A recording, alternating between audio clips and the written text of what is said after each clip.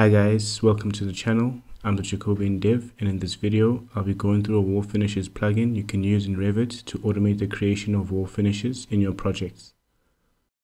To get started, I'll navigate to the Jacobian dev tab where I've got two wall finish commands, pick and Excel. I'll select the Excel option. This opens a dialog box displaying all the rooms in the project along with the room number, level, the wall finishes which contains all the walls in the project, the wall heights, and the status to see if the wall finish was successfully added. You can also filter the rooms by level. To add the wall finishes, I'll start by selecting on all the rooms I want to add the wall finish to. Next, in the wall finishes drop-down, I'll select the different wall finishes.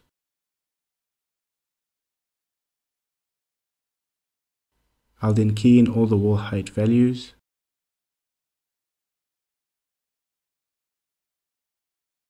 Once that's done, I'll select Create to create the wall finishes. I'll then navigate to a 3D view to view the created wall finishes. As you can see, the wall finishes were successfully added.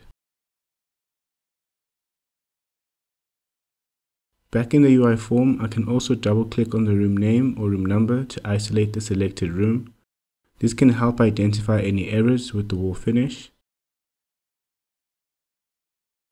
By cycling through the rooms, I can then check if there were any potential errors when the wall finish was added. I can then check if the walls were joined correctly.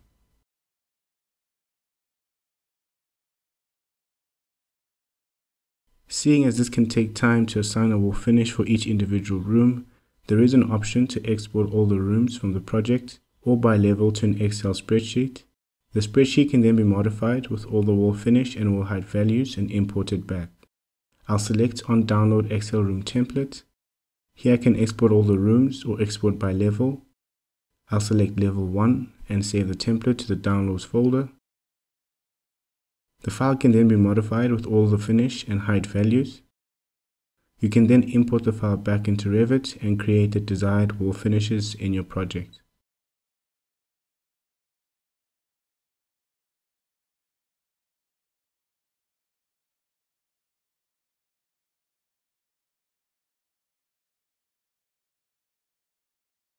Once that's done, I'll then navigate to the 3D view, and as we can see, the wall finishes were successfully added. Another option is the Pick Rooms command, which can add wall finishes in any plan view. I'll select on the Pick command. I'll then navigate to the Level 1 floor plan view.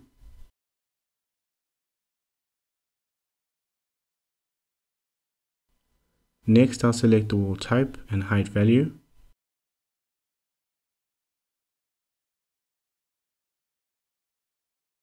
I'll then proceed to select all the rooms I want to apply the wall finish to and click Finish. And as we can see, the wall finishes get added accordingly.